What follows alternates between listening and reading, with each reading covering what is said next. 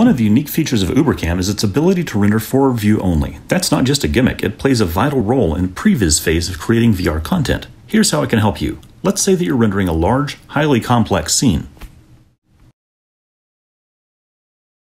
Oh wow, that's just for pre-processing and it's only 3%? Okay, we're going to render this small, super simple scene instead. Let's do that now.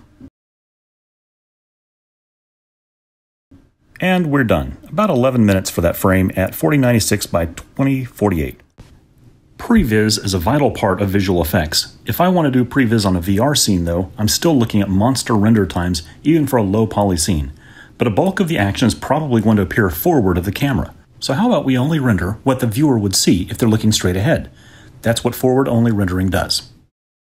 You could quickly render out the entire scene at the same quality as the final version, and each frame will have the same dimensions as your finished video. So none of the rest of your pipeline has to change at all to accommodate it. And you can easily throw that video into your headset and watch it, and see exactly what the finished product will look like in VR in a fraction of the time.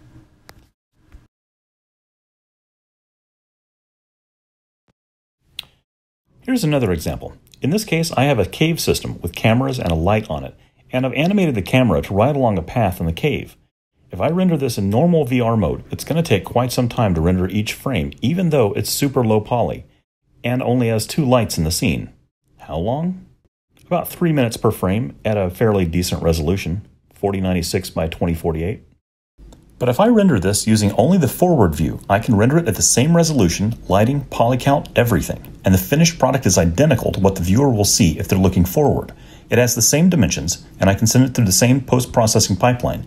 The only difference is the time I've saved. In this case, my 3-minute render now takes 24 seconds. So let's see how this looks on the Oculus Quest. I'm going to open the Pictures folder, and I've renamed my file to have _360 in it, and I've dragged it in. And now in the Oculus Quest itself, I'm going to open the gallery and pick my movie. So this is exactly what I would normally see if the whole movie had been rendered out, only that I'm looking forward. Now if I look off to the side or down, obviously it's going to look different. But this gives me a very easy way to see exactly what the movie is going to look like in my headset.